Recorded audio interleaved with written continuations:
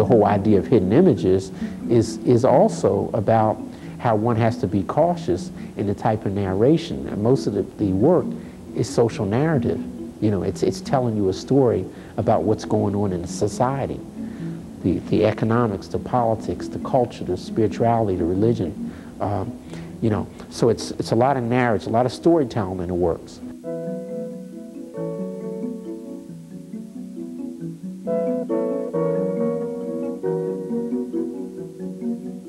Some of those stories cannot be, you know, overtly stated.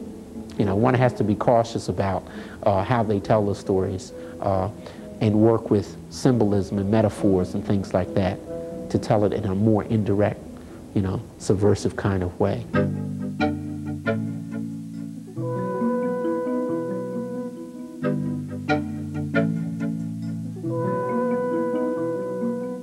Where you look at it, it just doesn't seem initially to connect. But behind all that, there's a hidden image, there's a hidden message.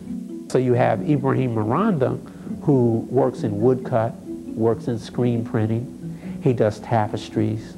You know, so you know, he's finding a lot of different ways to express his aesthetic interests or the narratives that he wants to tell. An interesting aspect of Ibrahim Miranda's work is the fact that he uses offset printed maps, geographic maps, you know, many of which have the island of Cuba. And one of the things that constant is when the island of Cuba is represented, it's sometimes represented as a symbol of a raft, like in the Sandra Ramos prints.